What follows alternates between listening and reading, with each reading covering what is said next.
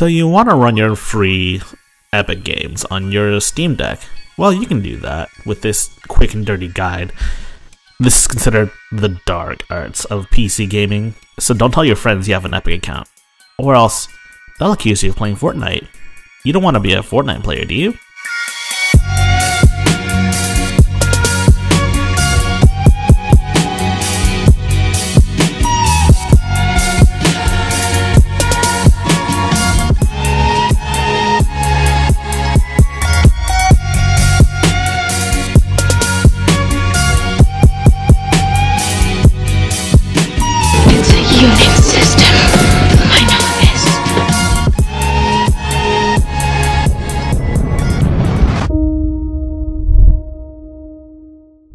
So the Epic Game Store itself isn't on Linux. There is an open source and frankly much better client called the Heroic Games Launcher, which you can install on Linux, and there's even a Windows version. You know, who'd have thunk it? I might have to install that on my Windows PC as well.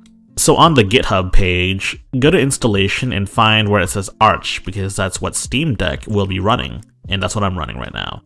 Your two options are to either use the command line or use the App Store or Package Manager if you're really that antsy. The link to the GitHub will be in the description below, so check it out.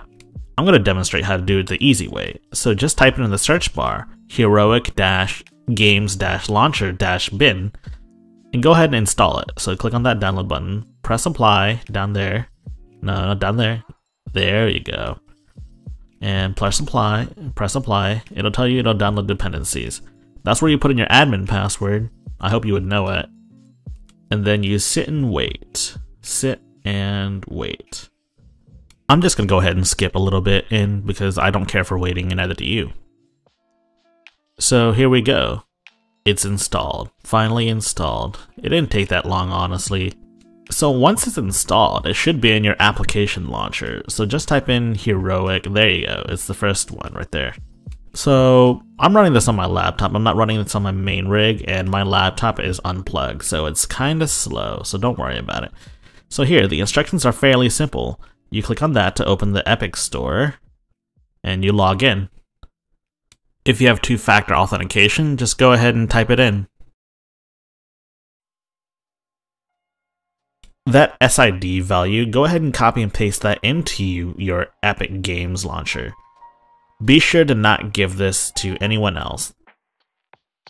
Once you copy and paste it, it should automatically log on to your account. No email or password required, no two-factor required, etc, etc.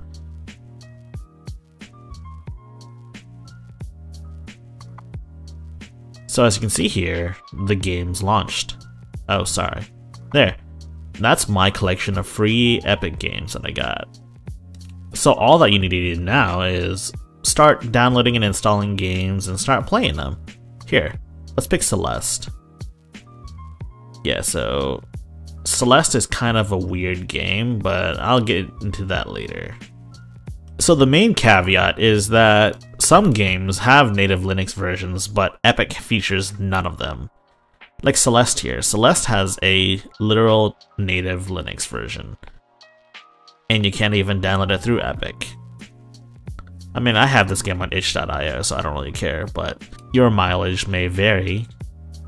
Though generally speaking, since I've filmed this video, a lot of the games do work.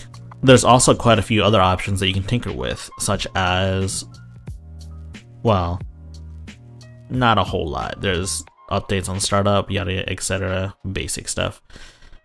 Here's the interesting stuff here. Wine versions. Generally speaking, I would suggest picking Proton, because Proton is, well, it is wine, but it's a video game fork of wine, so I would trust it more for general video game compatibility than, say, regular wine. Plus, you know, Valve maintains it. I don't know why Celeste crashed here, but I'm gonna look into it in a bit after this video, but let's just skip this and go to a different game. Aw yeah, good old Cave Story. See, I just installed that and I'm gonna try it out right now, so bear with me. As you can see here, Cave Story runs about as well as I'd expect on this laptop. On Windows, I mean, of course. But hey, as you can see here, it runs pretty great. Unfortunately, the player behind this isn't so great at this game anymore. It's been years since I've beaten this game and gotten the true ending. Ow, that really hurt. Anyways, that's how you install Epic games on your freaking Steam Deck. So here, have fun.